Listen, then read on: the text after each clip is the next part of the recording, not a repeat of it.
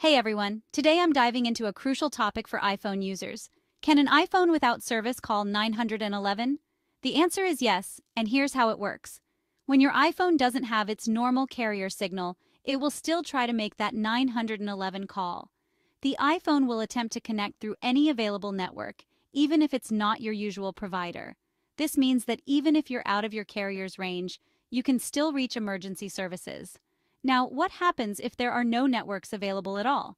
There's a handy feature called emergency text via satellite. If your 911 call can't go through, tap on emergency text via satellite. This feature allows you to send a text to emergency services using a satellite connection.